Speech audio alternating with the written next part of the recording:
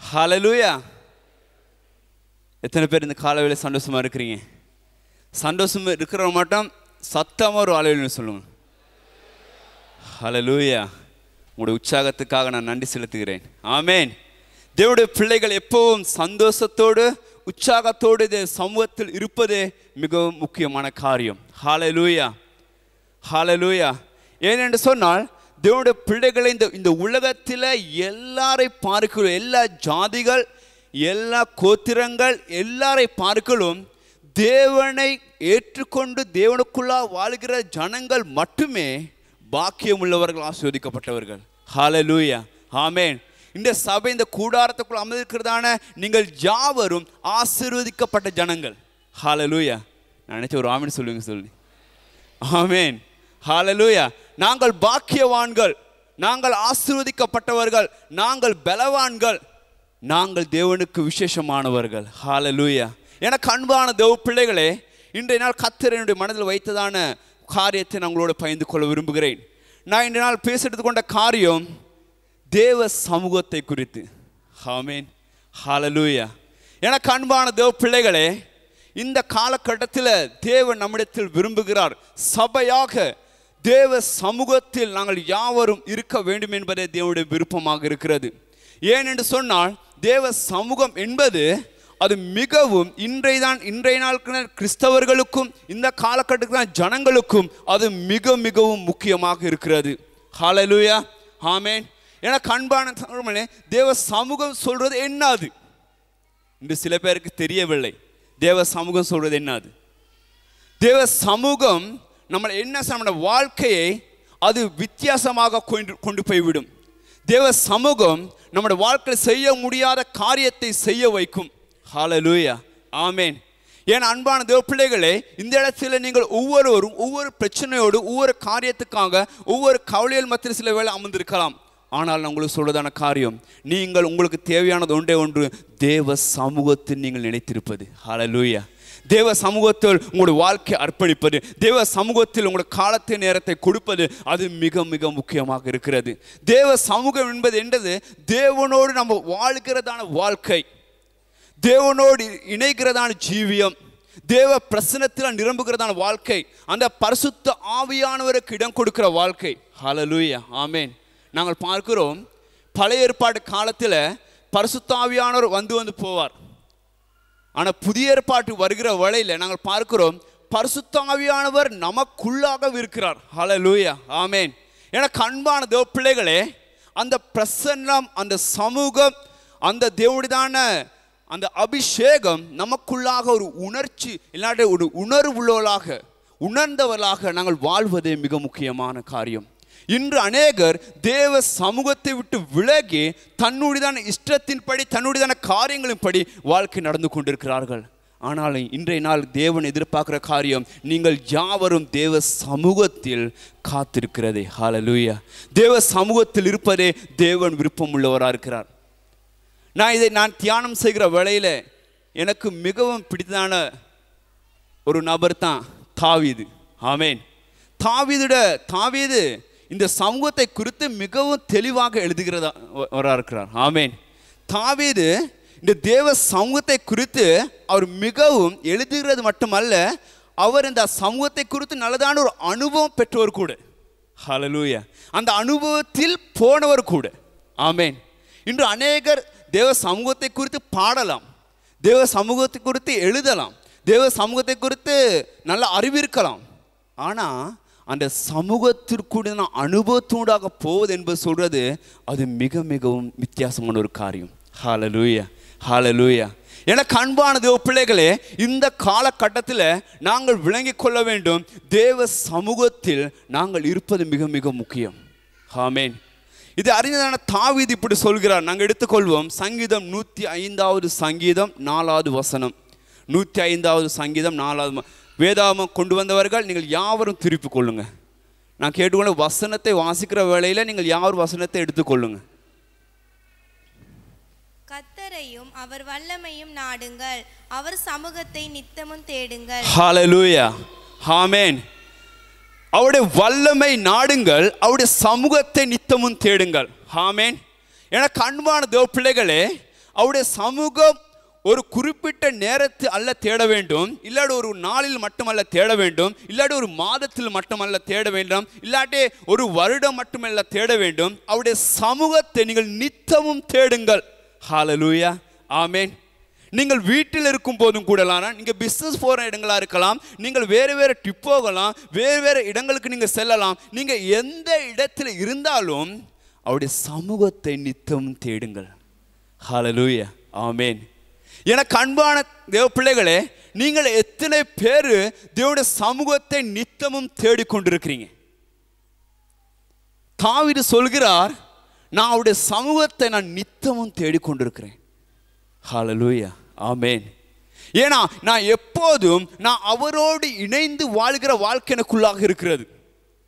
ஏன்னா தேவனை விட்டு நம்ம பிரிவோம் என்று சொன்னால், தேவனை விட்டு நாங்கள் வேறு பக்கமாக போவோம் என்று சொன்னால், அந்த இடத்துல தான் பிரச்சனையே ஆரம்பிக்கிறது. ஹல்லேலூயா.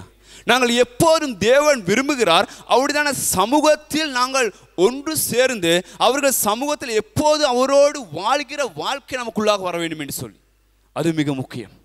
ஆமென். நல்ல விலையை கொள்ளுங்க. ஏனென்று சொன்னால் தேவ சமூகம் நம்முடைய வாழ்க்கையில் எந்த இடத்திலும் தேவ சமூகம் இருக்கிறது. தேவனோடு நம்ம எங்கே இருக்கிறோமோ, தேவனோடு நம்ம எங்கே ஐக்கியப்படுகிறோமோ, தேவனுடைய பிரசன்னத்தில் எங்கே நம்ம வளர்கிறோமோ, அங்கே எல்லாமே நாங்கள் தேவனோடு இருக்க முடியும். ஹல்லேலூயா, ஆமென். பாருங்க, 139 சங்கீதம் 7வது வசனத்தை வாசிங்க. உம்முடைய ஆவிக்கு மறைவாய் எங்கே போவேன், உம்முடைய சமூகத்தை விட்டு எங்கே ஓடுவேன். ஹல்லேலூயா. ஆண்டவரே, உம்முடைய ஆவிக்கு மறைவாக எங்கே போவேன், உம்முடைய சமூகத்தை விட்டு நான் எங்கே ஓடுவேன். ஆமென். ஆண்டவரே, உம்மை விட்டு நான் எங்கே போக முடியும்? உம்மோடுக்கு அந்த உறவை விட்டு ஆண்டவர் நான் என்ன செய்ய முடியும்? எனக்கு ஒன்றுமே செய்ய முடியாது. ஆண்டவர், நான் படுத்தாலும் நான் எழுந்தாலும் நான் எந்த காரியம் செய்தாலும் எல்லாமே உம்முடையதான சமூகத்தில் நான் நிற்கிறேன். ஆண்டவரே, தாவீது சொல்ல, ஆண்டவர் உமக்கு ஆவிக்கு மறைவாக எனக்கு என்னாவது செய்ய முடியுமா? உம்முடைய சமூகத்தை விட்டு எனக்கு எங்காவது போக முடியுமா? ஜோனத்தன், எங்காவது போக முடியும்? ஜோனத்தன், எனக்கு ஆண்டவர் சமூகம் வேணும், நான் இந்தியாவுக்கு போகிறேன், என்னடா இல்லையா, இல்லை நான் அமெரிக்காவுக்கு போகிறேன், எனக்கு ஆண்டவர் சமூகம் வேணாம். நம்ம எங்கே போனாலும், இந்த உலகத்தில் எந்த மூளைக்கு போனாலும், ஆமென், எல்லா இடத்துலையும் தேவ சமூகம் இருக்குது. ஹல்லேலூயா, ஆமென், ஹல்லேலூயா. தேவனுடைய சமூகத்தை விட்டு நமக்கு பிரிக்க முடியாது. தேவனுடைய சமூகத்தை விட்டு நமக்கு பிரிய இயலாது. அது நம்முடைய வாழ்க்கையில இணைந்திருக்கிறதான வாழ்க்கையாக இருக்கிறது. இது தாவீது நன்றாகவே அறிந்திருந்தார். அதுதான் தாவீது சொல்ல காரணம், ஆண்டவரே, உம்முடைய சமூகத்தை விட்டு எனக்கு எங்க போக முடியும்? ஹல்லேலூயா, ஆமென். எனக்கு அன்பான தேவ பிள்ளைகளே, நாங்கள் விளங்கிக் கொள்ள வேண்டும் மிக முக்கியமான காரியம் இல்லையா? எப்போ நம்ம தேவ சமூகத்தை விட்டு விலகுறோமோ, விலகிறதான காரியம் என்ன அப்படின்னா, தேவனுடைய வார்த்தைக்கு நம்ம கீழ்ப்படியாததுக்கான காரணம். ஆமென். நாங்கள் பார்க்குறோம், யோனாவை ஆண்டவர் அழைச்சார். ஏன்? யோனா, நீ நினிவேக்கு போ, அந்த நினிவேக்கு விரோதமாக நீ தீர்க்க தரிசனம் முறை. ஆமென். ஆனால் யோனா, வேதம் சொல்கிறது, அவர் தேவ சமூகத்தை விட்டு அவர் எங்கே போகிறாரு? அவர் கப்பல் ஏறி தர்ஷுக்கு போகிறார். ஹல்லேலூயா.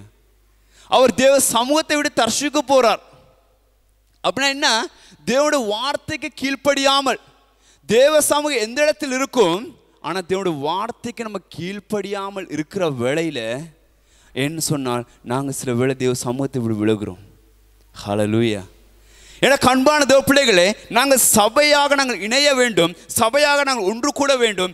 எப்போது தேவ சமூகத்தில் அவரை நாடி, அவரை தேடி, அவருடைய சமூகத்தை நாங்கள் நித்தம் தேடுகின்றவர்களாக மாற வேண்டும். அவரை எப்போது நாங்கள் நோக்கி பார்க்கின்றவர்களாக மாற வேண்டும். அவருடைய சமூகத்தில் எப்போது நாங்கள் வாழ்கின்ற பிள்ளைகளாக நாங்கள் வாழ வேண்டும். அதுதான் மிக முக்கியம். இல்லைன்னு சொன்னால் சில வேளையில் நம்ம சொல்கிறோம், நான் தேவ சமூகத்தில் தான் இருக்கிறேன் பாஸ்டர் இல்லையா? சில பேர் சொல்கிறாங்க, நான் ஜெபத்தில் நான் இருக்கும்போது நான் தேவ சமூகத்தை நான் உணர்றேன் பாஸ்டர், தேவ பிரசன்னத்தை நான் உணர்றேன், நான் துதி பலிகளை செலுத்துகிற வேளையில், நான் தேவனை துதிக்கிற வேளையில் தேவ சமூகத்தை நான் உணர்றேன். நான் சில வேளையில் நான் பாடல்கள் பாடுகிற வேளையில் தேவ பிரசன்னத்தை நான் உணர்றேன். எத்தனை பேருக்கு அந்த அனுபவம் இருக்குது? ஆமென். சில பேர் பாட்டு பாடக்குள்ளேயே பிரசன்னத்தில் உணர்வாங்க. சில பேர் துதிக்கிற வேளையில் தேவோட அந்த அபிஷேகம், அந்த வல்லமை, அந்த சமூகம் அவர்கள் நிறைந்து காணப்படுகிறார்கள். நல்ல விளையம் கொள்ளுங்க, இது தாவீது அவர் தன்னுடைய வாழ்க்கையில் அனுபவித்து அவர் எழுதுகிறார். தன் வாழ்க்கையில் பெற்ற அனுபவத்தை அவர் எழுதுகிறார். இன்று நம்முடைய வாழ்க்கையில் எவ்வளோ தூரம் தேவ சமூகத்தை நாடுகிறோம். அவர் சொல்கிறார், மான்கள் நீரோடை வாஞ்சிப்பது போல ஆண்டவரே என்னுடைய ஆத்துமா உம்மை வாஞ்சித்து கொண்டிருக்கிறது. ஒரு மான் எப்படி அந்த மானுக்கு ஒரு தாகம் வருகிற வேளையில் அவர் நீர் இருக்கிறதான இடங்களை தேடிக்கொண்டு போகுது. எங்கே நீர் இருக்குது, எங்கே தண்ணீர் இருக்குது, நான் குடிக்க வேண்டும் என்று சொல்லி. அதே போல தாவீது சொல்றார், ஆண்டவரே ஒரு மான்கள் நீரோடை வாஞ்சிப்பது போல என்னுடைய ஆவி ஆண்டவர் உம்மை வாஞ்சிக்குது. எப்போவும் ஆண்டவரே உம்மை நான் தேட வேண்டும் என்றதான தாகம் எனக்குள்ளாக இருக்கிறது. ஹல்லேலூயா, ஹல்லேலூயா. இன்று சபைக்கும் இருக்க வேண்டும் அதே உணர்வு தான். இன்று தேவனுடைய பிள்ளைகளுக்கு தேவனுடைய சமூகத்தில் தேவனுடைய பிரசன்னத்தை உணர முடியவில்லை. என்ன? உலக காரியங்களினால் நிரம்பியிருக்குது இருதயம். ஹல்லேலூயா, ஆமென்.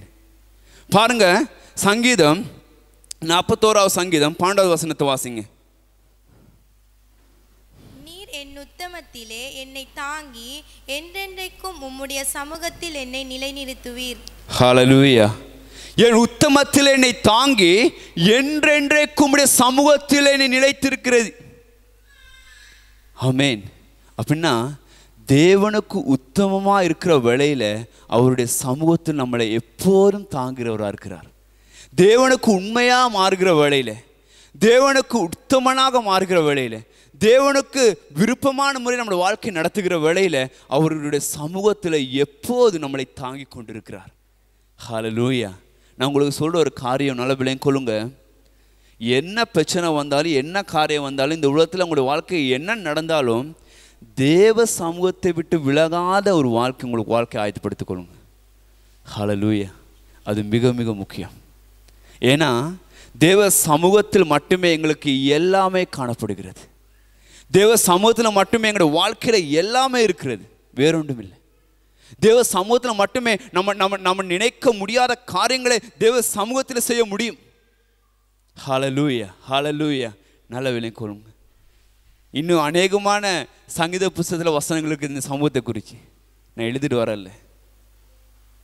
தாவீது சொல்கிறார், தாவீது ஒரு நல்ல அனுபவத்தை அவர் பகிர்ந்து கொள்கிறார். ஹல்லேலூயா, ஆமென். எனக்கு அன்பானது, அந்த அனுபவத்துக்குள்ளாக சபையாக இந்த காலகட்டத்தில் நாங்களும் செல்வதே தேவனுடைய விருப்பமாக இருக்கிறது. நீங்கள் எத்தனை பேர் சபையாக தேவ சமூகத்தை தேட வாஞ்சவர்களாக இருக்கிறீங்க? அதுதான் மிக முக்கியமான காரியம். பாருங்க, இந்த தாவீதுடைய வாழ்க்கையில் ஒரு காரியம் நடக்கிறது. இவர் எவ்வளோ தூரம் அந்த சமூகத்தை நாடினவராக இருந்தால், நாங்கள் வாசிப்போம் இந்த வேளையில். உங்களுக்கு தெரியும் ஒரு சம்பவம். ஒரு நாள் ஓபேத் வீட்டில் உடன்படிக்கை பெற்றிருந்தது. ஓபேத்தின் வீட்டில் 3 மாதங்கள் இருந்த ஓபேத் வீட்டில் 3 மாதங்கள் அந்த உடன்படிக்கை பெற்று இருந்தது நிமித்தமாக ஓபேத் வீட்டை கர்த்தர் ஆசீர்வதித்தார். தாவீது என்ன செய்கிறார்? அந்த உடன்படிக்கை பெட்டியை தன்னுடைய நகரத்துக்கு, தான் இருக்கிறதான நகரத்துக்கு அந்த உடன்படிக்கை பெட்டியை கொண்டு வரார். நீங்கள் நல்லா விளங்கி கொள்ளுங்க, தாவீது உடன்படிக்கை பெட்டி கொண்டு வரக்குள்ள சும்மா கொண்டு வரலை. ஆமென், ஹல்லேலூயா. அவர் என்ன செய்கிறார்னா, அவர் ஆடி பாடி துடிச்சிட்டு எடுத்துட்டு வரார். ஹல்லேலூயா. அவர் ஆடி பாடி துடிச்சிட்டு அவர் பெட்டியை கொண்டு வரார்.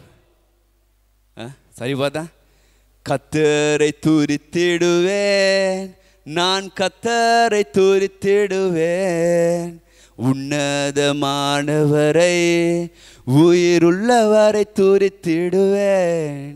ஹல்லேலூயா. அவர் உடன்படிக்கை பெட்டியை சுமந்து கொண்டு வாராரு.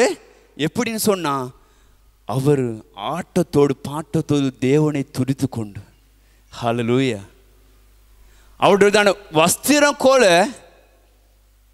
கலண்டு விழுந்தது கூட அவனுக்கு தெரியல. அவளை துதிச்சு கொண்டு வாரார். ஆமென். நல்லா விலை கொள்ளுங்க. என கண்பானவர்களே, இந்த இடத்தை நாங்கள் பார்க்கிறோம். 2 சாமுவேல் 6ஆம் அதிகாரம் 20ஆம் வசனம் 21ஆம் வசனத்தை வாசிங்க. 2 சாமுவேல் 6ஆம் அதிகாரம் 20 வசனம் 21 வசனம். தாவீது தன் வீட்டாரை ஆசீர்வதிக்கிறதற்கு திரும்பும் போது சாவுலின் குமாரத்தியாகிய மீகாள் தாவீதுக்கு எதிர்கொண்டு வந்து, அற்ப மனுஷரில் ஒருவன் தன் வஸ்திரங்களை கலற்றி போடுகிறது போல இன்று தம்முடைய ஊழியக்காரனுடைய பெண்களின் கண்களுக்கு முன்பாக தம்முடைய வஸ்திரங்களை உரிந்து போட்டிருந்த இஸ்ரவேலின் ராஜா இன்று எத்தனை மகிமைப்பட்டிருந்தார் என்றாள். அதற்கு தாவீது மீகாளை பார்த்து, உன் தகப்பனை பார்க்கிலும் அவருடைய எல்லா வீட்டாரை பார்க்கிலும் என்னை இஸ்ரவேலனாகிய கர்த்தருடைய சனத்தின் மேல் தலைவனாக கட்டளையிடும் படிக்கு தெரிந்து கொண்ட கர்த்தருடைய சமூகத்திற்கு முன்பாக ஆடி பாடினேன். ஹல்லேலூயா, ஆமென். பாருங்க, இந்த இடத்துல தாவீது ஆடி பாடி வருகிற வேளையில யாரு? தாவீதுடைய மனைவி பார்க்கிறா, மீகாள்.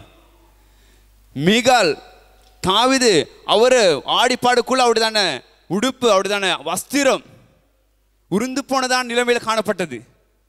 இதை பார்க்கல. அந்த இடத்துல நிறைய ஸ்திரீகள் இருந்தார்கள், பெண்கள் இருந்தார்கள். அவர்கள் எல்லாம் பார்த்தாங்க. மீகாள் என்ன செய்கிறாள்?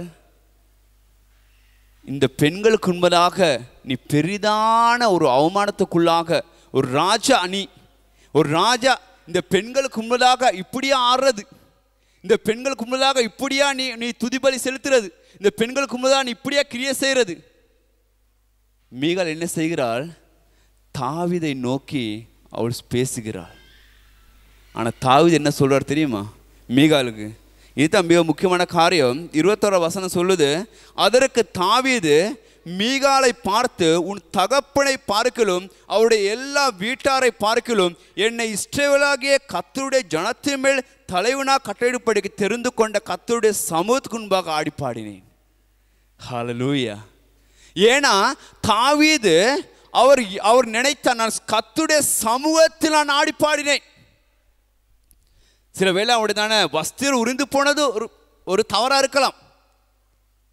ஆனா அதை விட அவருக்கு என்ன இருந்ததுன்னா, நான் தேவனை துதித்து பாடுவதே, தேவனை நமஸ்கரிப்பதே, தேவனுக்குள்ளாக நான் வாழ்வதே, தேவனுடைய பிரசன்னத்தில் நான் நிரப்பப்படுவதே, அது தான் முக்கியமான காரியமாக இருக்கிறது. ஹல்லேலூயா. இன்று ஜனங்கள் ஆராதனை டைமில் கரங்களை உயர்த்த மாட்டாங்க ஆண்டோட சமூகத்தில். இங்கே வல்லிடத்தில் கரங்க உயர்த்துங்க, காலை உயர்த்துங்க, கண்ணை மூடுங்க, வாயை துறங்க, பாட்டு படிக்க. எப்படி எந்த நாள் எவ்வளோ ஸ்பீடாக போனாலும் இப்படி தான். சில பேருக்கு வாய் திறக்கவே இல்லை பாட்டு படிக்க. எங்களுக்கு எல்லாம் பாஸ்டர் பாட்டு வராது பாஸ்டர். உங்களுக்கெல்லாம் வராது எனக்கு தெரியும். உங்களுக்கு ஒரு தாளம் இருக்கு, அந்த தாளத்தில் அது படிங்களே அப்பா. சில பேர் என்னது, தேவ பிரசன்ன சொல்லக்குள்ளே கரங்கள் எடுத்துக்குள்ள அப்படி பக்கத்தில் ஆக்கல என்ன பார்த்துடுவாங்க, எனக்கு கொஞ்சம் வெக்கமாக இருக்குது. இப்போ பக்கத்தில் கரங்களை உயர்த்த நான் உயர்த்துவேன், அவன் ஜெபிச்சா நான் ஜெபிப்பேன், அவன் துதிச்சா நான் துதிப்பேன். தான் தேவ பிரசன்னத்தில் வளர வேண்டும், தான் தேவனை துதிக்க வேண்டும், தான் தேவனை ஆராதனை செய்ய வேண்டும், தான் தன்னுடைய வார்த்தையினால தேவனை வர்ணிக்க வேண்டும் என்றுதானே அந்த அந்த அந்த ஆசை, அந்த வாஞ்சை, அந்த பிரசன்னம் அவங்களுக்குள்ளாக இல்லை. இது முக்கியம். ஹல்லேலூயா, ஆமென். நல்ல விலை கொள்ளுங்க. தாவீது அவர் எப்போதும் தேவனை ஆராதிப்பதை அவர் நிப்பாட்டவில்லை, தேவனை துதிப்பதை அவர் நிப்பாட்டவில்லை, தேவனுக்குள்ளாக தேவ சமூகத்தில் அவர் காத்திருக்கிறது அவர் விட்டுவிடவில்லை. எப்போதும் அவர் தேவனை துதித்து கொண்டிருந்தார். ஹல்லேலூயா, ஆமென். எனக்கு அன்பான தேவ பிள்ளைகள், நீங்கள் நல்ல விலை கொள்ளுங்க.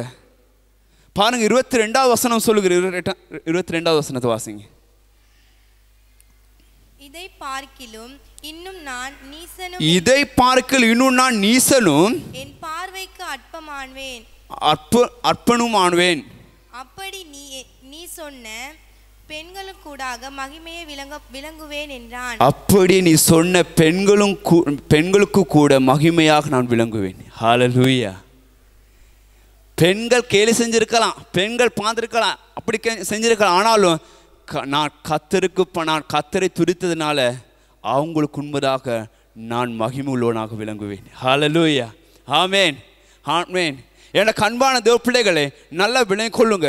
நீங்கள் தேவனை துதிக்கிறதுனால, நீங்கள் தேவனை ஆராதிக்கிறதுனால, நீங்கள் தேவ பிரசன்னத்தை தேவ சமூகத்தில் நீங்கள் உங்களுடைய வாழ்க்கையை சரிப்படுத்துகிற வேளையில் உங்களுக்கு விரோதமாக எந்த காரியங்கள் வரலாம், உங்களுக்கு விரோதமாக யார் எதுவும் சொல்லலாம், ஆனாலும் கர்த்தர் ஜனங்கள் மத்தியில் உங்களை உயர்த்தி வைப்பார். ஹல்லேலூயா. உங்களை உயர்த்தி வைப்பார். ஆமென். ஹல்லேலூயா. நல்ல விளங்கிக் கொள்ளுங்க. மிக முக்கியமான காரியம் இது. நீங்கள் விளங்கிக் கொள்றோன்னு சொன்னால் தேவ பிரசன்னத்தை நீங்கள் ஒவ்வொரு நாளும் ஆசைப்படுவீங்க. தேவ பிரசன்னத்தை வளரும்படியாக நீங்கள் ஒவ்வொரு நாளும் ஆசைப்படுவீங்க. ஆமென். நல்ல விளங்கிக் கொள்ளுங்க. ஏன் நான் இது சொல்கிறேன்னு சொன்னால், சில நேரம் எனக்கு பாட்டு பக்கம் இல்லாட்டி ஆர்வம் இருக்குது. சில நேரத்தில் நான் பைக்கில் போகிற நேரத்தில் நான் பாட்டு படிச்சுட்டு போவேன். சில நேரத்தில் ஏதோ பிரச்சனை மாதிரி நான் சில நேரத்தில் போவேன். ஆனால் அந்த பாட்டு படிச்சுக்கொண்டு நான் போகிற நேரத்தில் எனக்குள்ளாகவே ஒரு பெரிய ஒரு உற்சாகம் ஒன்று வந்துடும். எனக்குள்ளாக ஒரு பெரிய பலன் வந்துடும். ஏன்னா அதில் பெரியதான ஒரு பலன் இருக்கிறது. ஏன் அதில் தேவனுடைய சமூகம் நான் உணர முடியும். ஹல்லேலூயா. ஆமென். நல்ல விளங்கிக் கொள்ளுங்க. எனக்கு அன்பான தேவ பிள்ளைகளே, உங்களோட வீடுகள் எத்தனை பேர் தேவ சமூகத்துக்கு நீங்கள் இடம் கொடுக்குறீங்க, தேவ பிரசன்னத்துக்கு இடம் கொடுக்குறீங்க? ஆமென். தேவ பிரசன்னத்துக்கு நீங்கள் இடம் கொடுப்பீங்கன்னு சொன்னால் நான் உங்களுக்கு சொல்கிறேன், கர்த்தர் உங்களை கொண்டு பலத்த காரியங்களை செய்வார். ஹல்லேலூயா. ஹல்லேலூயா. எனக்கு அன்பான தேவ பிள்ளைகளே, அவருடைய சமூகத்தை நித்தமும் தேடுங்கள். அவருடைய சமூகம் இல்லை என்று சொன்னால் நம்முடைய வாழ்க்கையில் எதுவும் செய்தும் பிரயோஜனம் இல்லை. அவருடைய சமூகத்தில் மட்டுமே எங்களுக்கு எல்லாம் அடைக்கலம் இருக்கிறது. அவருடைய சமூகத்தை நாங்கள் எப்போ நம்ம தேடிக்கொண்டு இருக்க வேண்டும். ஹல்லேலூயா. ஆமென். ஹல்லேலூயா. நான் இந்த நாள் கூட இந்த தேவ சமூகத்தில் இருக்கிறதான மனுஷனுக்கு கிடைக்கிறதான ஆசீர்வாதம் என்ன உங்களுக்கு காட்டி தர விரும்புகிறேன். 4 ஆசீர்வாதங்களை குறித்து. ஆமென். எத்தனை பேர் கற்றுக்கொள்ள விரும்புகிறீங்க? ஹல்லேலூயா. தேவ சமூகத்தில் இருக்கிற வேலையில் நமக்கு ஆண்டு கொடுக்கதான காரியம் என்ன? நல்ல விளங்கிக் கொள்ளுங்க. நம்ம எடுத்துக்கொள்வோம் 2 சாமுவேல் 21ஆம் அதிகாரம் 1வது வசனம். தாவீதின் நாட்களில் 3 வருஷம் ஓயாது பஞ்சம் உண்டாயிருந்தது. அப்பொழுது தாவீது கர்த்தருடைய சமூகத்தில் விசாரித்தான். கர்த்தர் கிபியோனரை கொன்று போட்ட சாவுலுக்காகவும் இரத்த பிரியரான அவன் வீட்டாருக்காகவும் இது உண்டாயிற்று என்றார். ஹல்லேலூயா. முதலாவது காரியம் தான், தேவனுடைய சமூகத்தில் இருக்கிறவருக்கு தேவன் வெளிப்பாடுகளை கொடுப்பார். ஆமென். முதலாவது காரியம், தேவ சமூகத்தில் காத்திருக்கிற மனுஷனுக்கு தேவன் வெளிப்பாடுகளை கொடுப்பார். ஹல்லேலூயா. இந்த இடத்துல நாங்கள் பார்க்கிறோம், தேவனுடைய வசனம் சொல்லுகிறது, தாவீது காலத்தில் ஒரு பஞ்சம் உண்டானது. ஆமென். ஆனா இந்த பிரச்சனை இருக்குது என்னன்னா, இந்த பஞ்சம் யார் நூடாக உண்டானுச்சு இது தெரியல. இந்த பஞ்சம் யார் நூடாக உண்டானுச்சு. ஆனா தாவீது என்ன செய்யறார்னா, தேவ சமூகத்தில் போயிட்டு அவர் விசாரிக்கிறார். ஆண்டவரே, யார் மூலியமாக ஆண்டவரே சொல்லும். அவர் தேவ சமூகத்தில் போயிட்டு அவர் விசாரிக்கிற வேளையில தேவன் இந்த ஜாதியினூடாகத்தான், இந்த ஜாதி செய்த பிழை நிமித்தமாகத்தான் இந்த பிரச்சனை வந்திருக்கு, இந்த பஞ்சம் வந்திருக்குன்னு தேவன் தாவீதுக்கு வெளிப்பாடு கொடுக்கிறார். ஹல்லேலூயா. முதலாவது காரியம், நீங்கள் தேவ சமூகத்தில் இருப்பீங்கன்னு சொன்னால் கர்த்தர் உங்களுக்கு சில காரியங்களை உங்களை வெளிப்பாட்டாக உங்களுக்கு கொடுப்பார். ஹல்லேலூயா. சில வேளை உங்களுடைய குடும்ப சூழ்நிலையா இருக்கலாம், உங்களுடைய எதிர்காலமா இருக்கலாம், உங்களுடையதான தனிப்பட்ட வாழ்க்கையா இருக்கலாம், உங்களுடைய பொருளாதார பிரச்சனையா இருக்கலாம், உங்களுடைய ஊழியமா இருக்கலாம். சில வேளை உங்களுக்கு விளங்க மாட்டேங்குது, ஆண்டவரே எனக்கு ஒரு வெளிப்பாட்டை தாங்க, நான் என்ன செய்வது என்று சொல்லி. நல்ல விளங்கிக் கொள்ளுங்க, நீங்க தேவ சமூகத்தில் காத்திருப்பீங்க என்று சொன்னால் கர்த்தர் உங்களுக்கு ஒரு வெளிப்பாட்டை கொடுப்பார். ஹல்லேலூயா. ஆமென். நீங்க எப்படி தொழில் செய்ய வேண்டும், உங்களுடைய குடும்ப வாழ்க்கை எப்படி கொண்டு போக வேண்டும், நீங்க செய்யற ஊழியம் நீங்க எப்படி செய்ய வேண்டும், உங்களுடைய பிள்ளைகளுடைய படிப்பை நீங்க எப்படி செய்ய வேண்டும், நீங்க தேவ சமூகத்திலிருந்து நீங்கள் மன்றாடுகிற வேளையில கர்த்தர் நீங்க செய்ய வேண்டிய காரியத்தை உங்களுக்கு வெளிப்படுத்துவார். ஹல்லேலூயா. முதலாவது காரியம் தான், தேவ சமூகத்தில் இருக்கிற மனுஷனுக்கு கர்த்தர் வெளிப்பாட்டை கொடுப்பார். இன்று சில பேருக்கு தேவனுடைய வெளிப்பாடே அறிஞ்சு கொள்ள முடியல. ஆண்டவர் என்னை ஊழியத்துக்கு அழைச்சாரா இல்லையான்னு தெரியல, ஆண்டவர் இந்த காரியத்தை செய்ய சொன்னாரான்னு தெரியல. சில பேருக்கு பிரச்சனை என்ற எதிர்காலத்தை குறித்து ஆண்டவர் என்ன திட்டம் வச்சிருக்கிறான்னு எனக்கு புரிய மாட்டேங்குதே. ஆண்டவர் என் பிள்ளைகளை குறித்து என்ன திட்டம் வச்சிருக்கான்னு தெரிய மாட்டேங்குது. ஆமென். ஆண்டவர் என் கணவனை குறித்து என்ன திட்டம் வச்சிருக்கிறாரு, என் மனைவி குறித்து என்ன திட்டம் வச்சிருக்காரு, என் குடும்பத்தை குறித்து என்ன திட்டம் வச்சிருக்காரு, என் தொழிலை குறித்து என்ன திட்டம் வச்சிருக்கிறாரு, என் எதிர்காலத்தை குறித்து என்ன திட்டம் வச்சிருக்காருன்னு எனக்கு புரிய மாட்டேங்குதே ஆண்டவரே. ஏன் புரிய மாட்டேங்குது? தேவ சமூகத்தில் நீங்க இல்லை. ஏன் தெரிய மாட்டேங்குது? தேவ சமூகத்தில் காத்திருக்கிறது இல்லை. பாருங்க, தாவீது வேற இடத்துக்கு போகல. தாவீது ஏன் இந்த பஞ்சம் வந்த காரணம் என்ன? தாவீது போறார், தேவ சமூகத்தை நான் விசாரிக்க போறேன். அவர் தேவ சமூகத்தை நாடி செல்கிறார். ஹல்லேலூயா. நல்ல விலையும் கொள்ளுங்க. உங்களோட வாழ்க்கையில கர்த்தர் வெளிப்பாடை கொடுக்க வேண்டும் என்று சொன்னால் தேவ சமூகத்தில் காத்திருக்க பழகுங்க. தேவ சமூகத்தில் இருக்க பழகுங்க. தேவ சமூகத்தை எப்பவும் தேவனை தேட பழகுங்க. தேவனை நோக்கி எப்பவும் பாருங்க. அப்போது கர்த்தர் உங்களுடைய வாழ்க்கையில் நீங்கள் போக வேண்டிய வழியை கர்த்தர் உங்களுக்கு வெளிப்படுத்துவார். ஹல்லேலூயா. ஆமென். எனக்கு அன்பான தேவ பிள்ளைகளே, இந்த காலகட்டத்தில் நீங்கள் விளங்கிக் கொள்ள வேண்டும், தேவ சமூகத்தில் இருக்கிற மனுஷனுக்கு வெளிப்பாடுகள் இருக்குது. இன்று சில பேருக்கு வெளிப்பாடுகள் இல்லாத நிமித்தமாக தன்னோட வாழ்க்கை என்ன செய்வதென்று தெரியாமல் அவர்கள் என்ன தடுமாறி கொண்டிருக்கிறாங்க. இன்று என்னது, சில ஜனங்கள் தான் செய்கிற ஊழியத்தை தடுமாறி கொண்டிருக்கிறார்கள், தன்னோட குடும்ப வாழ்க்கையை தடுமாறி கொண்டிருக்கிறார்கள், தான் செய்ய வேண்டிய காரியத்தை செய்ய முடியாமல் அவருடைய வாழ்க்கை தடுமாறி கொண்டிருக்கிறார்கள். ஏன்? தேவனுடைய வெளிப்பாடுகள் இல்லை. முதலாவது காரியம் தான், தேவ சமூகத்தில் இருக்கிற மனுஷனுக்கு தேவ வெளிப்பாடு இருக்கிறது. ஹல்லேலூயா, ஹல்லேலூயா, ஆமென். எத்தனை பேர் ஆமென் சொல்றீங்க? ஆமென். என்ற இரண்டாவது காரியம், தேவ சமூகத்தில் இருக்கிற மனுஷனுக்கு அவனுடைய ஜெபம் கேட்கப்படும். ஹல்லேலூயா. தேவ சமூகத்தில் இருக்கிற மனுஷனுக்கு அவனுடைய ஜெபம் கர்த்தர் கேட்பார். நாங்கள் எடுத்துக்கொள்வோம் 1 ராஜாக்கள் 9வது அதிகாரம் 2வது வசனமும் 3வது வசனமும். கர்த்தர் கிபியோனிலே சாலமோனுக்கு தரிசனமானது போல 2ஆம் தரமும் அவனுக்கு தரிசனமானார்.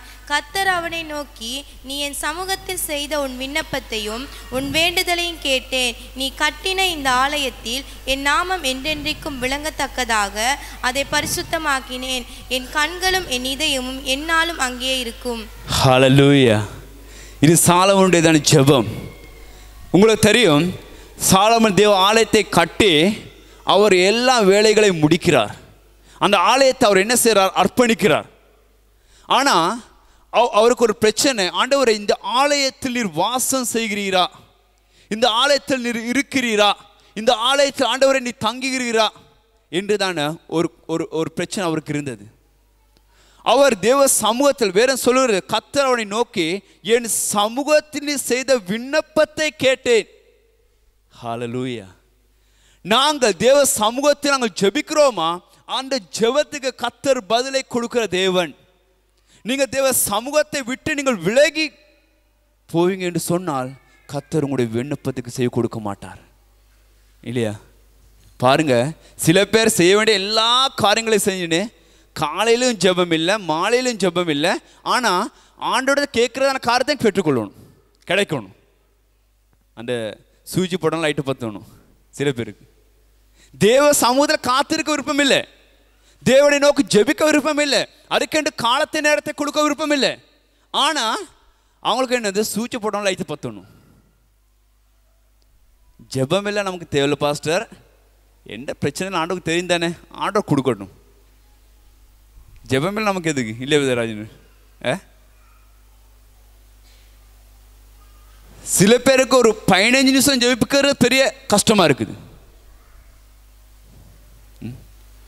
ஹல்லேலூயா, ஆமென். நல்ல விலை கொள்கை அன்பான தேவ பிள்ளைகளே, தேவ சமூகத்தில் ஜெபிக்கிற மனுஷனுக்கு கர்த்தர் அவனுடைய ஜெபத்துக்கு பதிலை கொடுப்பார். இந்த இடத்துல நாங்கள் பார்க்கிறோம், பாருங்க, சாலமோன் தான ஜெபத்துக்கு கர்த்தர் பதிலை கொடுத்தார். கர்த்தர் என்ன சொல்றார்? உன் விண்ணப்பத்தை உன் வேண்டுதலை கேட்டேன்.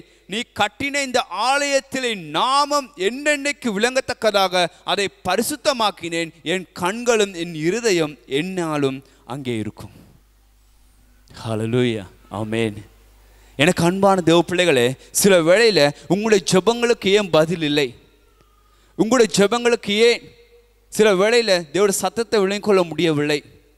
ஏன்னா நீங்கள் சரியான ஜெபத்தை செய்யாதனால, சரியாக தேவனோடு உரையாடாதனால, ஹல்லேலூயா, சரியாக தேவ பிரசன்னத்தில் நீங்கள் வளர முடியாதனால, தேவ சமூகத்தில் நீங்கள் தேட முடியாதனால, அதனால உங்களுடைய ஜெபம் சில நேரத்தில் கேட்கப்படுவதில்லை. ஹல்லேலூயா, ஆமென். இயேசு கிறிஸ்து சீசர்கள் பார்த்து சொன்னார், 1 மணித்தியாலமாவது உங்களுக்கு ஜெபிக்க இயலாதா? ஆமென். நல்ல விலையை கொள்ளுங்க. ஏன்னு சொன்னால் சில வேளையில் நீங்கள் தனிப்பட்ட இதில் நீங்கள் ஜெபம் ஏறெடுத்து பாருங்கள், உங்களோட வாழ்க்கையில் பெரிதான தேவ பிரசன்னம் நீங்கள் உணர்வீங்க. தேவ பிரசன்னம் உணர்வீங்க. நீங்கள் சில வேளையில் நீங்கள் வீட்டில் நீங்கள் தனிமை இருக்கின்ற வேளையில் போயிட்டு உங்களோட ரூமில் இருக்கலாம், போயிட்டு தனியாக இருந்து ஒரு மணித்தியால் நீங்கள் முழங்கால் போயிட்டு தேவனை நோக்கி ஜெபித்து பாருங்கள். நான் உங்களுக்கு சொல்கிறேன், அந்த தேவ பிரசன்னம் உங்களை ஆளுகை செய்யும். உங்களோட பிரச்சனைக்கு கர்த்தர் உங்களுக்கு பதிலை கொடுப்பார். ஹல்லேலூயா, ஆமென். இன்று தேவ பிரசன்னத்தை உணர முடியவில்லைன்னு சொன்னால் தேவ சமூகத்தில் ஜெபிக்க முடியல ஜனங்களுக்கு. அப்போ எப்படி பிரச்சனை தீரும்? ஹல்லேலூயா, பிரச்சனை எப்படி தீரும்? ஜெபம் என்னது? ஜெபத்தை நமக்கு ஜெயத்தை கொடுக்கும். ஆமென். ஜெபம் நம்மளோட வாழ்க்கையில் இருக்கும் வேளையில் அது தேவனுடைய பிரசன்னத்தால் நிரப்பப்படும். அவருடைய அபிஷேகம் நம்மளை சூழ்ந்து கொள்ளும்.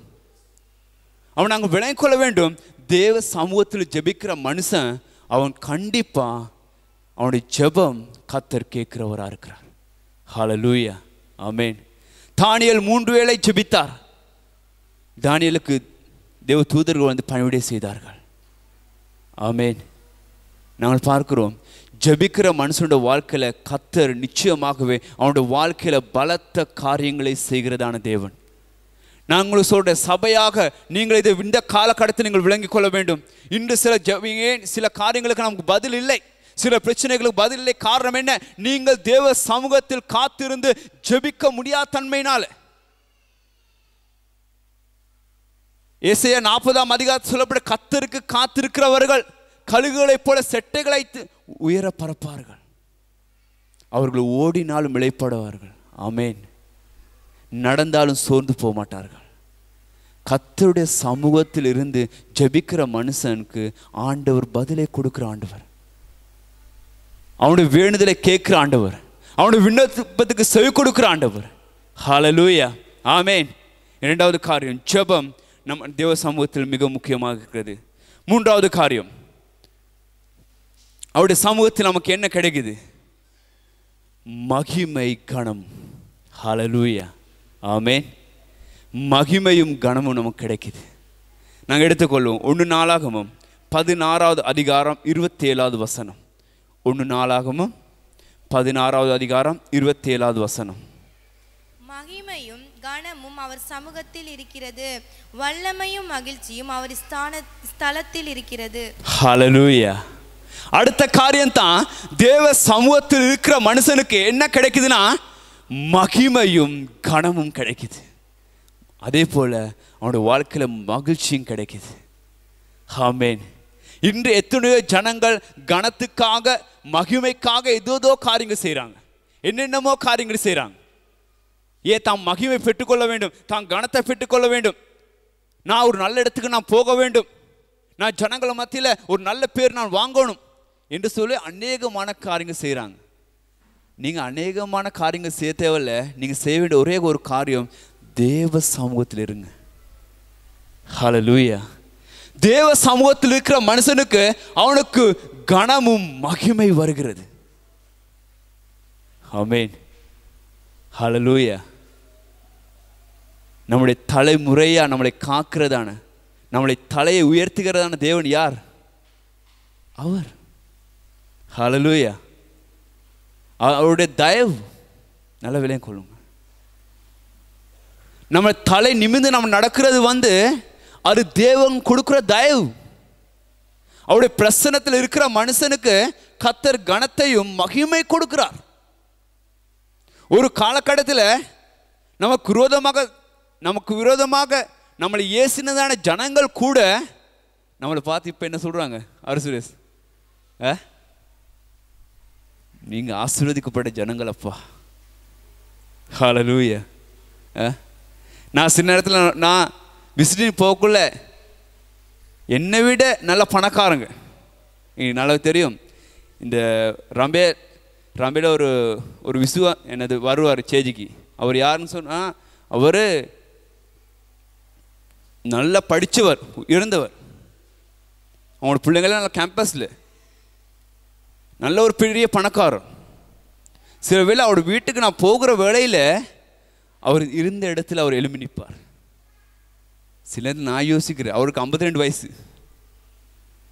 52 வயசு, நல்லா படித்தவர், நல்ல அந்தஸ்து இருக்குது, சொத்து இருக்குது, எல்லாம் இருக்குது. சில நேரத்தில் நான் போன இடத்துல, இது நான் பெருமைக்காக நான் சொல்லலை, இது என்னன்னா நம் தேவ சமூகத்தில் இருக்கும்போது கர்த்தர் நம்ம கொடுக்குறது கனம். சில வேளை நீங்கள் விசிட்டு போகிற நேரத்தில் ஜனங்கள் உங்களை பார்க்குற ஜனங்கள் எழுப்பி நிற்பாங்க, பிரதர் உட்காருங்க, சிஸ்டர் உட்காருங்க. அது யார் கொடுக்குறது? அது தேவன் நமக்குள்ளாக தேவ சமூகத்தில் நம்ம இருந்தபடினால் தேவனம் கொடுக்குறதான கனம். ஹல்லேலூயா. ஒரு காலகட்டத்தில் கணக்கெடுக்காத ஜனங்கள் கூட நம்மளை இப்போது என்ன செய்கிறாங்க? நம்ம போகிற நேரத்தில் எழுப்பி நிற்கிறாங்க. ஆமென். நல்ல விலை கொள்ளுங்க, தேவ சமூகத்தில் இருக்கிற மனுஷனுக்கு கனமும் மகிமை இருக்கிறது. ஹல்லேலூயா. இன்று அந்த கனத்தை பெற்றுக்கொள்ள இன்றைய ஜனங்கள் எத்தனையோ காரியங்கள் செய்கிறாங்க, என்னென்னமோ காரியங்கள் செய்கிறாங்க. எனக்கு அன்பான தேவ பிள்ளைகளே, நல்ல விலை கொள்ளுங்க, அந்த கனத்தை பெற்றுக்கொள்ள நீங்கள் வேறு காரியங்கள் செய்ய தேவையில்லை, வேறு இடங்களுக்கு போக தேவையில்லை, தேவ சமூகத்தில் காத்திருக்க பழகுங்க. ஹல்லேலூயா. அப்போது உங்களுடைய வாழ்க்கையில கர்த்தர் கனத்தையும் மகிமையும் கொடுக்கிற ஆண்டவர். ஆமென். நல்ல விலை கொள்ளுங்க. சில வேளை உங்களுடைய ஊரில் உங்களுக்கு கனவீனத்தை கொடுக்கலாம் சில நேரத்தில் ஜனங்கள், அது பெருசாக பிரச்சனை இல்லை. நல்ல விலை கொள்ளுங்க. நீங்கள் ஒரு நாள் அந்த ஜனங்களே உங்களை உயர்த்தி வைப்பாங்க. ஆமென். ஹல்லேலூயா. கனம் என்பது அது தேவன் கொடுக்குற காரியம், நம்ம தேடி கொண்டு போகிறது அல்ல, அது தேவன் நமக்கு கொடுக்குற காரியம். ஏன்னா தேவ சமூகத்தில் காத்திருக்கிற மனுஷனுக்கு கர்த்தர் கனத்தை கொடுப்பார். ஹல்லேலூயா. பாருங்க, தாவீது மரிக்கக்குள்ள அவர் எப்படி மரிச்சார்? தாவீது மரிக்கக்குள்ள அவர் மரணமே ஒரு ஆசீர்வாதமான மரணம். ஆமென். அவர் ஐஸ்வர்யம் நிறைந்தவனாக, மகிமை நிறைந்தவனாக, நல்ல முதிர் வயதில் மரித்தான் என்று வேதம் சொல்லுது. ஒன்று தான் ஐஸ்வர்யம் நிறைந்தவனாக, மகிமை நிறைந்தவனாக, நல்ல ஒரு முதிர் வயதில். ஆமென். பாருங்க, தாவீதுடைய மரணம் கூட ஒரு கனமுள்ள மரணமாக இருந்துச்சு. இந்த பேர் சில பேருடைய மரணம் பிச்சைக்காரன் மறிச்சு போறாங்க, அவன் பொடி கோடி எடுக்கிறது யாரும் இல்லை, இல்லையா? ஆனால் நல்ல விலையை கொள்ளுங்க, கர்த்தருக்குள்ளாக இருக்கிற மனுஷனுக்கு கனம் அவனை தேடி போகல, கனம் அவனை தேடி வரும். அவன் தேடி போகல கனத்தை, கனம் அவனை தேடி வரும். நீங்க செய்ய வேண்டிய ஒரே காரியம், தேவ சமூகத்தில் காத்திருங்க. ஹல்லேலூயா. அவர் ஒரு நாள் தேவ சமூகத்தில் இருக்கிறவர்களை ஒரு நாள் வெட்கப்படுத்த மாட்டார், அவர்களை அவமானப்படுத்த மாட்டார். ஹல்லேலூயா. ஆமென். நல்லவில்லைங்க. ஹல்லேலூயா. மூன்றாவது ஆசீர்வாதம், நான்காவது ஆசீர்வாதத்தை நாங்கள் பார்ப்போம். சங்கீதம் 31வது சங்கீதம் 19 வசனத்து 20 வசனம் வாசிங்க. உமக்கு பயந்தவர்களுக்கும் மனுபுத்திரருக்கு முன்பாக உம்மை நம்புகிறவர்களுக்கும் நீர் உண்டு பண்ணி வைத்திருக்கிற உம்முடைய நன்மை எவ்வளவு பெரிதாயிருக்கிறது. மனுஷனுடைய அகங்காரத்துக்கு அவர்களை உமது சமூகத்தின் மறைவிலே மறைத்து நாவுகளின் சண்டைக்கு அவர்களை விலக்கி உமது கூடாரத்திலே ஒளித்து வைத்து காப்பாற்றுகிறீர். ஹல்லேலூயா. ஆமென். நாலாவது ஆசீர்வாதம் என்னதுன்னு சொன்னா, தேவ சமூகத்தில் இருக்கிற மனுஷனுக்கு பாதுகாப்பு இருக்குது. ஹல்லேலூயா. ஹல்லேலூயா. என்னுடைய நாலாவது காரியம், நல்ல விலை கொள்ளுங்க, தேவ சமூகத்தில் இருக்கிறவனுக்கு பாதுகாப்பு இருக்கிறது. ஹல்லேலூயா. நாங்கள் அல்லேலூயா சொல்லுவோம் சத்தமா, ஆமென் சொல்லுவோமா? எனக்கு அன்பான தேவ பிள்ளைகளே, நாங்கள் பாதுகாப்பை தேடி வேறு எங்களுக்கு போக தேவையில்லை, தேவ சமூகத்தில் இருங்க, அங்கத்தான் உங்களுக்கு பாதுகாப்பு இருக்கிறது. ஏன்னா தேவனுக்கு பயந்து அவருடைய சமூகத்தை நித்தமும் தேடுகிற ஜனங்களுக்கு பாதுகாப்பு இருக்குது. ஹல்லேலூயா. நாட்டின் உலகத்தில் நம்முடைய சுற்றுப்புற சமுதாயத்தில் எந்த சூழ்நிலை காணப்படலாம், ஆனாலும் தேவ சமூகத்தில் இருக்கிற மனுஷனுக்கு பாதுகாப்பு கர்த்தர் கட்டளையிடுவார். ஆமென். நல்ல விலை கொள்ளுங்க.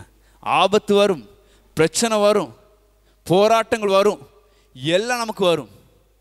ஆனாலும் தேவ சமூகத்தில் இருக்கிற மனுஷனுக்கு பாதுகாப்பு இருக்குது. ஒரு நாளும் அவனை விட்டு கர்த்தர் விலக மாட்டார். தேவ தூதர்களை அனுப்பி அவரை கர்த்தர் பாதுகாக்கிறதான தேவன். ஹல்லேலூயா. ஆமென். எனக்கு அன்பான தேவ பிள்ளைகளே, நீங்கள் நல்லா விளங்கி கொள்ளுங்க. எத்தனையோ பிரச்சனைகள் தாவீதுக்கு வந்துச்சு.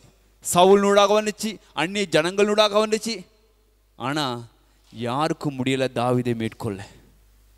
ஆமென். யாருக்கும் முடியல. அவர் காட்டில் போயிட்டு வாழ்ந்தார், குகையில் போயிட்டு வாழ்ந்தார், எல்லா இடத்துல போயிட்டு தாவீது வாழ்ந்தார். ஆனால் தாவீதை வாழ்க்கை அழிக்கிறதுக்கு எந்த மனுஷனுக்கு தேவனிடம் கொடுக்கல. நல்ல வேலையும் கொள்ளுங்க. ஏன்னா தேவ சமூகத்தில் இருக்கிற மனுஷனுக்கு தேவ பாதுகாப்பு இருக்குது. உங்களோட வாழ்க்கையில் நீங்கள் தேவ சமூகத்தை நீங்கள் இடம் கொடுப்பீங்கன்னு சொன்னால் உங்களோட வாழ்க்கையில் உங்களுக்கு விரோதமாக எந்த சூழ்நிலை வரலாம், கர்த்தர் உங்களை அதிலிருந்து பாதுகாத்து உங்களை நடத்தி செல்கிறதான தேவன். ஆமென். ஹல்லேலூயா. எனக்கு அன்பான தேவ பிள்ளைகளே, நீங்கள் பாருங்க, தேவ சமூகத்தில் இருக்கிற மனுஷனுக்கு எவ்வளோ பெரிய ஆசீர்வாதங்கள் இருக்குது.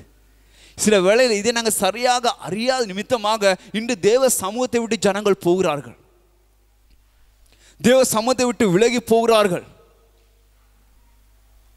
ஹல்லேலூயா. ஆமென். உங்களுக்கு தெரியும், ஆதாம் ஏவாள் தேவ சமூகத்தில் அவர்கள் இருக்கும்போது அவங்களுக்கு இருந்த பாதுகாப்பு எப்படி இருந்தது, அவங்களுக்கு இருந்த ஆசீர்வாதம் எப்படி இருந்தது. ஏதேன் தோட்டம் ஒரு பரலோகம் போல ஏதேன் தோட்டத்தை கர்த்தர் அவளுக்கு என்று கொடுத்தார். ஆனால் அவர்கள் எப்போ ஆண்டவருக்கு விரோதமாக பாவம் செய்தார்களோ அப்போது தேவ சமூகத்தை விட்டு அவர்கள் விலகினார்கள். ஹல்லேலூயா. ஒவ்வொரு காலையும் மாலை தேவன் ஆதாம் எப்படி இருக்கிற, நல்லா இருக்கிறியா, சோமா இருக்கிறியா, சாப்பிட்டியா, குடிச்சியா, குடும்ப வாழ்க்கை எப்படி போகுது, எந்த நேரம் ஆண்டவர் ஆதாம் எவ்வளோடு பேசி கொண்டிருந்தார், அவருடைய சமூகத்தில் எப்போது இருந்தாங்க. ஆனால் எப்போ அவர்கள் தேவனை விட்டு விரோதமாக பாவம் செய்தார்களோ அப்போது அவர்கள் தேவனை விட்டு போனார்கள். ஹல்லேலூயா. ஆமென். ஏன்னு சொன்னால் இன்று சில வேளையில் நம்ம தேவனுடைய சமூகத்தை விட்டு பிரிக்கிற காரியங்கள் என்ன, நம்முடைய பாவங்கள், நம்முடைய பலவீனங்கள், நம்முடைய அசுத்த கிரியைகள். இன்று நாங்கள் புரிந்து கொள்வதில்லை. இன்று நம்முடைய வாழ்க்கையை நம்ம தேவனுக்குள்ளாக பரிசுத்தமாய் காத்து கொள்வது மிக மிக முக்கியமாக இருக்கிறது. ஹல்லேலூயா. ஆமென். பாருங்க, சிம்சோனுக்கு ஆண்டவர் சொன்னார், சிம்சோனுக்கு சின்ன வயசுலேருந்தே சவர் கத்தி படக்கூடாது தலையில். ஏன்? பலன் எதில் இருக்குது சிம்சோனுக்கு? அவரோட தலை முடியல. ஆமென். ஆனால் சிம்சோன் அவருக்குள்ளான அந்த வல்லமை, அந்த அபிஷேகம் ஒரு பெண்ணால எல்லாம் போச்சு. ஆமென். ஹல்லேலூயா. நல்ல விலையும் கொள்ளுங்க. அவரோட அபிஷேகம், அவருக்குள்ளான அபிஷேகம் என்ன நடந்தது? கடைசியில் பார்வைக்கு அழகா இருக்குன்னு சொல்லிட்டு கடைசியில் பார்வை இல்லாமல் போயிடுச்சு. கடைசியில் அவருக்கு என்ன தொழில் கொடுத்தாங்க செய்யறதுக்கு? அமலேக்கியர் மாவு போயிட்டு அரைக்கிறதுக்கு. கடைசியில் ஹல்லேலூயா. ஆண்டவர் அதுக்காக அவர் அழைச்சார். ஆமென். பாருங்க, சில வேளையில் தேவ சமூகத்துக்கு அந்த வல்லமை, மகிமை, அந்த பிரசன்னம் சில வேளை நம்ம புரிஞ்சு கொள்ளாதனால சின்ன சின்ன சில காரியங்களுக்காக நாங்கள் இடம் கொடுக்கிறது நிமித்தமாக, அந்த பாவத்துக்காகவும் இச்சைக்காகவும் இடம் கொடுக்கிறது நிமித்தமாக சில வேளை தேவ சமூகத்திற்கு தான் அந்த பலன், அந்த வல்லமை, அந்த அபிஷேகம் நாங்கள் இழந்து போய் கொண்டிருக்கிறோம். நல்ல விலையை கொள்ளுங்க. நீங்கள் உங்களோட வாழ்க்கையை தேவ பிரசன்னத்தில் வளர்கிற வேளையில் உங்களோட வாழ்க்கை எல்லா காரியங்களையும் கர்த்தர் நடத்தி செல்கிற தேவன். ஹல்லேலூயா. ஆமென். ஆமென். ஒரு சத்தம் ஆமென் சொல்லுவோமா? ஆமென். பாருங்க, தாவீதுடைய வாழ்க்கை, அவர் எவ்வளோ தூரம் தேவ சமூகத்தை நாடி தேடின மனுஷன், எவ்வளோ தூரம் தேவ சமூகத்தில் உறுதியாக இருந்த மனுஷன். அதுதான் அவருடைய வாழ்க்கையில் வெற்றிக்கான காரணம். ஹல்லேலூயா. அதுதான் தாவீது சொல்றார், சங்கீதம் 51 சங்கீதம் 11 வசனத்தை வாசிங்க. 51 சங்கீதம் 11 வசனம். உமது சமூகத்தை விட்டு என்னை தள்ளாமலும் உமது பரிசுத்த ஆவியை என்னிடத்திலிருந்து எடுத்துக்கொள்ளாமலும் இரும். ஹல்லேலூயா, ஆமென். எனக்கு அன்பான தேவ பிள்ளைகளே, பாருங்க, தாவீது பாவம் செய்கிறார். அவர் உரியாவின் மனைவியாக பத்சேபாவோட தவறான விதத்தில் அவர் இருந்தது நிமித்தமாக, தாவீது பாவம் செய்த நிமித்தமாக நாத்தான்வேல் என்றதான ஒரு தீர்க்கதரிசி அவர் என்ன செய்கிறார், வந்து பேசுகிறார், அவருடைய தவறை உணர்த்துகிறார். இதை கேள்விப்படக்குள்ள தாவீதுக்கு பெரிய ஒரு குற்ற உணர்வு ஏற்பட்டது. தாவீது தான் தவறை உணர்ந்து கொண்டான்.